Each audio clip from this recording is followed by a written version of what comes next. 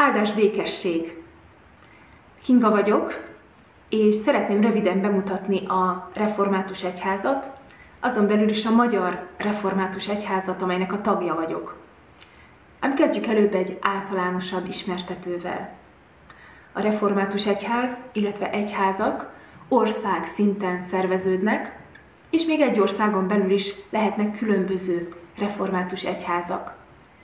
108 ország, mintegy 230 református egyháza a református egyházak világközösségébe tömörül, ami mintegy 80 millió reformátust jelent.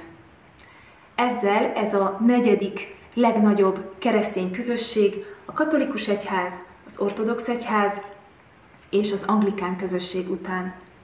Egyébként a magyar református egyház mintegy 2 millió tagjával a legnagyobb református közösség Európán belül. De kik is azok a reformátusok? Azt mondhatnánk, hogy azok, akik a 16. századi reformátorok közül Calvin János és Zwingli Ulrich vagy Zwingli Ulrich tanait követik. Természetesen már a kezdetektől megvoltak az országok saját nagy reformátorai és a reformáció helyi sajátosságai. Ám Calvin János és Zwingli Ulrich mindenképpen jó támpontokat adnak. Ha a hittételekről és a hitvallásról szeretnétek többet megtudni, érdemes elolvasni a második helvét hitvallást, illetve a Heidelbergi KT-t. Ezeket a dokumentumokat megtaláljátok a videó leírásában. A református hit nagy hangsúlyt fektet a személyes és közvetlen Isten kapcsolatra. Ebből következik a Biblia ismeretének a fontossága, amely ennek a kapcsolatnak az alapja. Szintén fontos az egyén lelkiismeretének a szabadsága Isten előtt, tehát, hogy Istennek tartozunk közvetlen elszámolással gondolatainkról és cselekedeteinkről.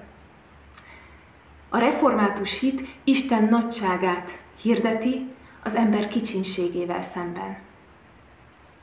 A református egyház mindig élen járt a gyülekezeti tagok önszerveződésének a támogatásában és az egymás közötti szolidaritás konkrét megszervezésében. Ha megnézzük az egyház vezetését és a döntéshozatali folyamatokat, azt látjuk, hogy minden választási alapon dől el. És a lelkész mellett mindig van egy világi vezető, akinek a szavazata azonos erejű a lelkészével. Ezt hívjuk a paritás elvének, amely érvényesül a gyülekezet szintjétől egészen az egyház szervezet legmagasabb országos szintjéig, a zsinatig. Ez a lelkészek kizárólagos hatalmát hivatott ellensúlyozni, és a laikusok vezetői és döntéshozatali pozícióját erősíteni.